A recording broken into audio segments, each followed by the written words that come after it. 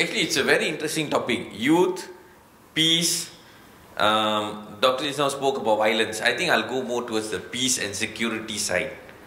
And I know Varsha is putting me on a time leash because I came late. So I will make sure I stick to time. Now, instead of violence, let's look at the peace side of it. And instead of at the peace side of it, let's look at the security side of it. Now, when we talk about security, most of you all start looking at how to lock my doors. How many gates must I have? How many locks must I have in my gates? Okay? For a human being, the most important security is here. Your stomach. Food security. A lot of us don't understand food security. Number two, energy security. So with food comes water security. Food and water security is usually the most important one. The second one is energy security. These two things need to be looked at. I got no slides, so you all can look all you all want up there. Just listen to me. How many of you all are sleepy? 3 o'clock in the afternoon, you know, I usually fall asleep very fast. So if so at least one person admitted that you are sleepy. Very good. I like you. So now, what is energy security? What is energy security? What is food security? How does it relate to youth? And how can you all play a role in making sure that this is addressed? Okay, I believe security is one part of your whole program. So I'm going to address the two things only. Now, when you talk about food security, what is food security? Anyone? What is food security? Have you ever heard of this thing called food security? It's not locking down your bread in your drawer or something, you know. What is food security?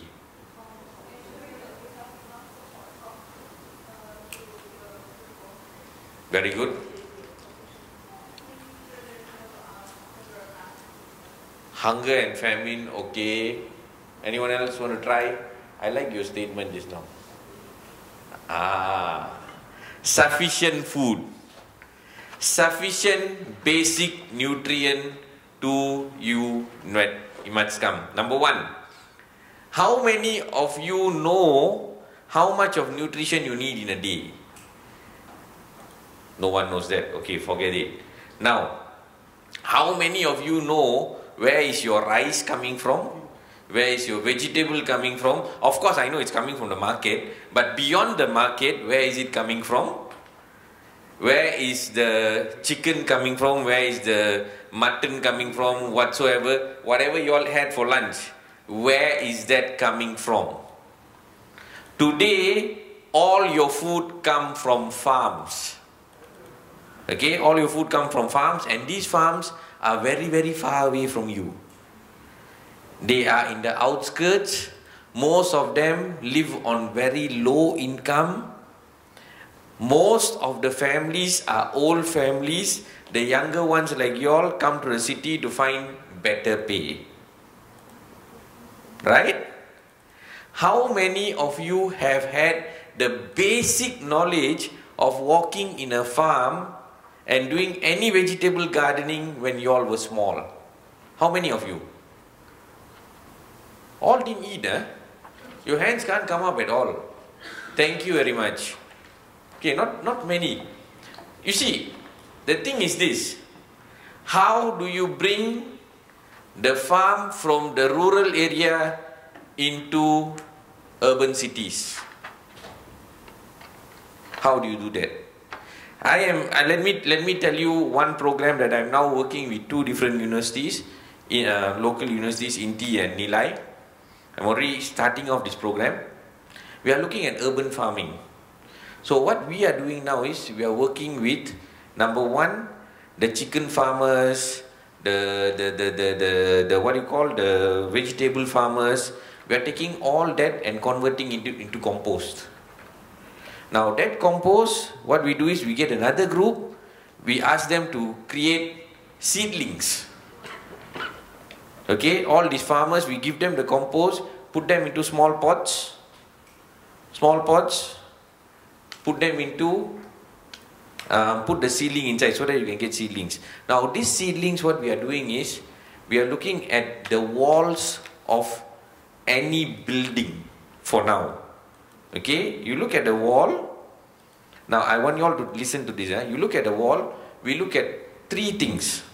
Number one, how many potted plants can you put on a wall? 1, 2, 3. All you need is a frame. You can frame and you can put your pots inside this frame. Small pots. Don't take this huge pot and go and put there. Of course, like you only put one pot. Small pots, put it into frames. Number one. So you have your compost. Where's your water coming from? Water? Ground, river. Hello. Look at the rain lah. Look at the rain. The rain, look at rain. What we are doing now is we are doing rainwater harvesting. So when you do your rainwater harvesting, you collect it in a pot, you collect it in a tank, you then put the nutrients inside there. Because these plants need nutrient every day.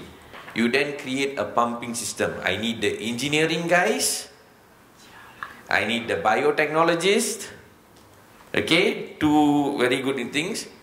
And they then start supplying the water, they start supplying the whole plant is there. Now, what type of plants? How fast does it grow? So for now, we are only testing with ferns and with flowers. Okay? Why? Because the ferns and the flowers, the two-legged monkeys won't go and steal. You all know who the two-legged monkeys are or not? We all are. Okay, hopefully in the future we want to go into vegetable farming. Okay, now the other option is also what we are looking at is to create these pots and get it ready at small seedlings. And when this is ready, these pots will then be able, what we are doing with the biotechnology students is to give us a guarantee that you will get 2 tomatoes per pot, 3 potatoes per pot, 1 carrot per pot, or whatsoever. So that at the beginning of the week, I can sell it to a person for 2 ringgit, 3 ringgit. At the end of 2 weeks, go and collect it back and pay him 10 ringgit for whatever that he has grown. Now, you will say, what is all this?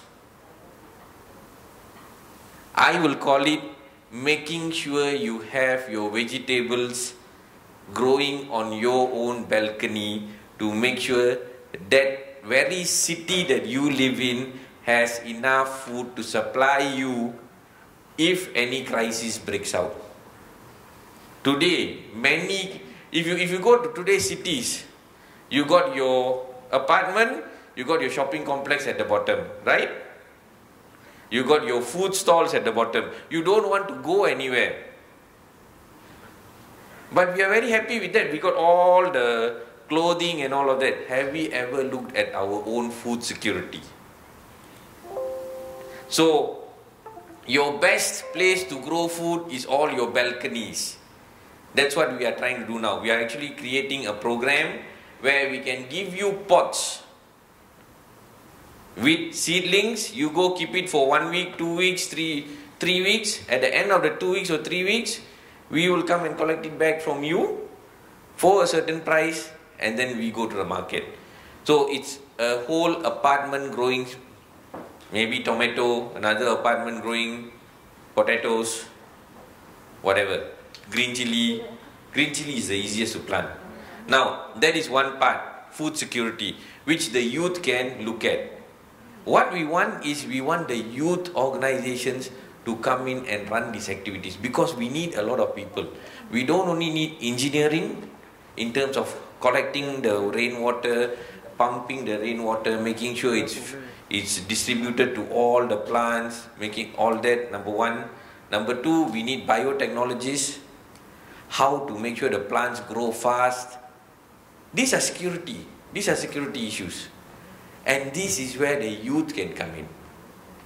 And when the youth say that, see, very often the youth come and say, how much is this going to give me? $5, $10? No.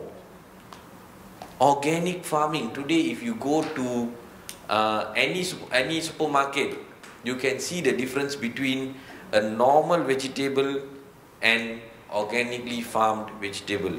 The price difference is at least double. Double. And that will assure that you get your food at home. Now, the second security. So I hope you all can see a picture of that. That is the kind of security that you all can look at and move away from whatever you all doing. It's a startup. It's a startup economy. It's a startup economy. You can start it anywhere. Of course, you need some certain basic ingredients.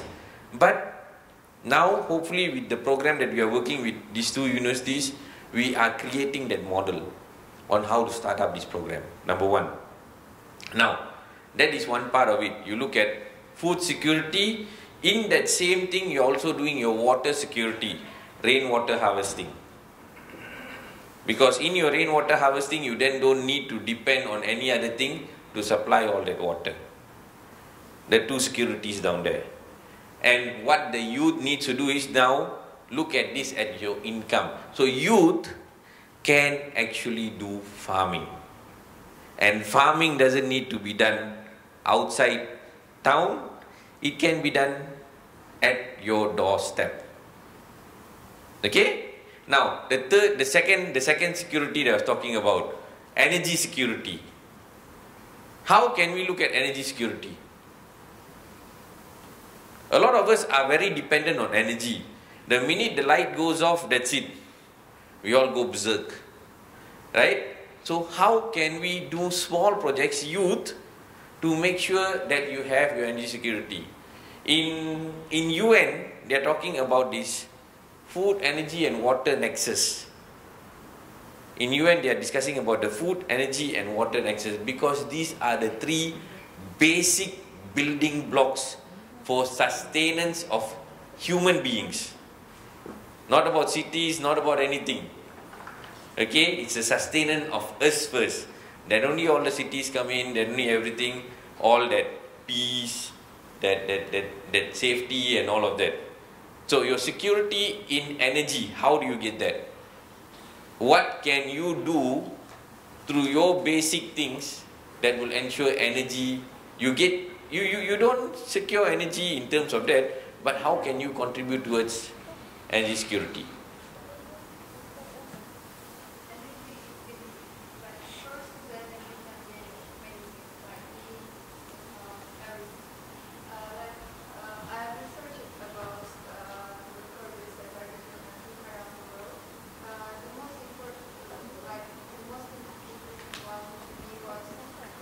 They were encouraging the houses, there are the panels, we can light the food, but actually there are the sun panels.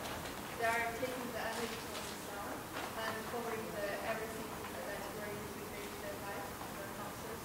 Or they are coming to the area of like new cars that are vehicles, they are not using any oil or something. Instead of that, even I've seen some projects on the ways, the cars are speeding up, and the wind that they are creating panels, and they are collecting that energy from there. There's thousands of things that we can do, even from the rain. It's all about the creativity, I guess. The energy is all about creativity. Okay, agree, totally agree with you. Some of it is a bit far-fetched because the economics of converting that energy back to be distributed is it's a big question mark. What can you all do at your own house? What can you all do at your own backyard?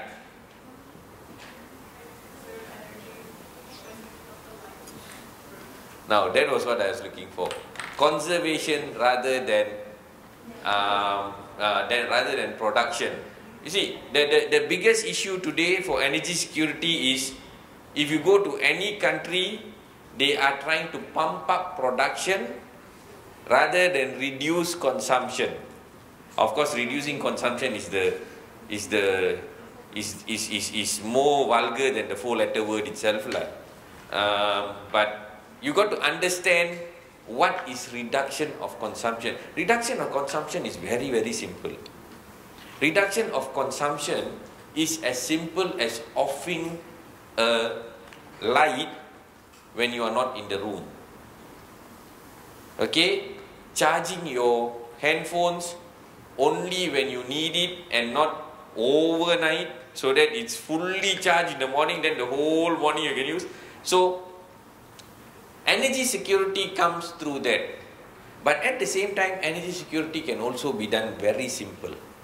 You can look at simple lime and water solutions to generate electricity. At home, it can be done. I think in India there are backyard lamps which are running on lime and water because of the acidity and all of that. So I know these kind of things are working. Now, energy security does not mean electricity security. Okay, understand these two things. Energy security is not electricity security. Electricity security is different. Energy security is different.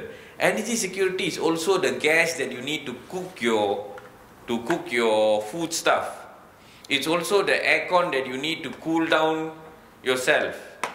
It's also the gas that you use in your car. All that is energy security.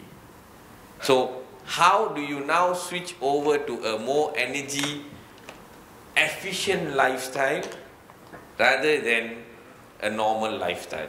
So when you're going to an energy efficient lifestyle, I am now trying to work with another group, but so far I've not done it yet, is can we measure on a daily basis, if I were to cycle to work, walk to work, okay, reduce the amount of aircon that I use, okay, while I'm driving I don't use my aircon, it reduces my fuel consumption. How do we calculate all of this? Okay, how much of time do I have? Another 5 minutes. Wow, I must have really gone through it fast. Okay, so these are the securities that you all need to look at.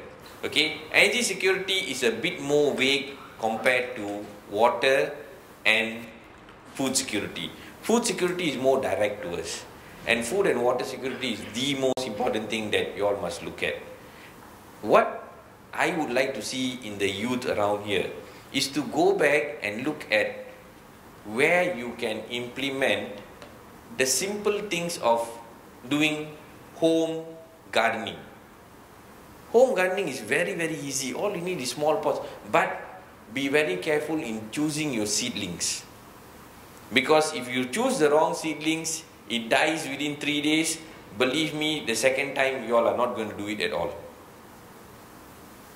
I have seen a lot of people who have gone into this first round, second round, the seedlings die, you don't put in enough nutrition, and then after 2 weeks, now only growing this much. When am I supposed to get my tomato? It's a very frustrating cycle. That is why we are saying that it needs to be done in a group. If you want to do it individually, you will lose out. But if you do it in a group, believe me, it will work. At the same time, look at rainwater harvesting. Today, all the cities are losing rainwater. Why? Because the rainwater is going off as storm water. And then at the same time, the city is complaining the pipe is dry. Right? Do you all face the same thing at home? Water security. How many of you all are actually looking at recycling your rainwater? Rainwater. Possible, right? You wanted to say something. You are recycling your rainwater. Very good. So, rainwater gives you that water security. Food reprocessing gives you the food security. Reducing your consumption in energy gives you the energy security. I've covered all the three securities. The violence part, I think Doctor has spoken a lot about that. Like I said, I'll talk about the peace part and how you all can actually go towards the security part. So always remember, security is not about locks and keys. Security is more towards how I can survive. That's my security. I'll stop at that. Thank you very much.